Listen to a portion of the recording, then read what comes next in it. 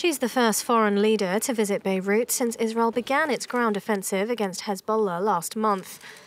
Italy's Giorgia Meloni slammed attacks on United Nations peacekeepers in Lebanon, known as UNIFIL, after the UN forces accused Israeli troops of deliberately firing at its positions.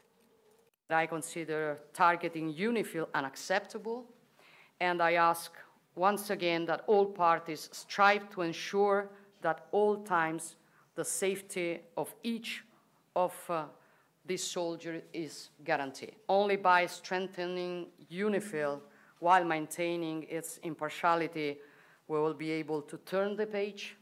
With some 1,000 troops there, Italian soldiers form one of the main contingents of the UN's peacekeeping force in Lebanon. Last week, 5 peacekeepers were wounded in a series of incidents, and UNIFIL has pushed Israel for explanations for what they called shocking violations, including forced entry. Israel denies deliberately targeting the UN peacekeepers and has told them to leave for their own safety.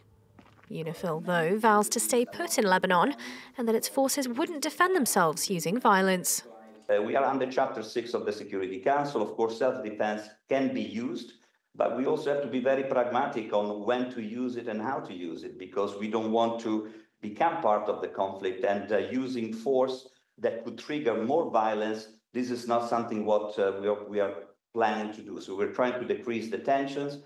Alongside Germany, Italy has been a staunch European supporter of Israel, though Meloni has repeatedly called for it to comply with humanitarian law. Meloni told reporters that after wrapping up her visit, she plans to call for fresh talks with her Israeli counterpart, Benjamin Netanyahu.